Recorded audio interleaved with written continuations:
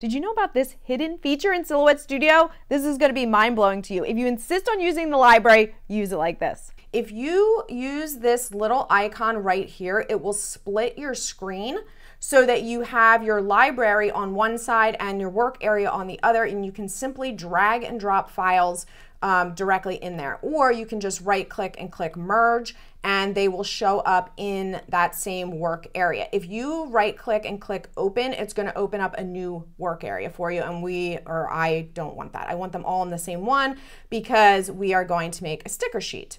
Looking for more tips, tricks, and hacks in Silhouette Studio? Make sure you hit subscribe, and don't forget to check out Silhouette U, which is my membership website. You can get 7 days free, one-on-one chat with me, exclusive videos that I don't put here on YouTube, and a whole lot more.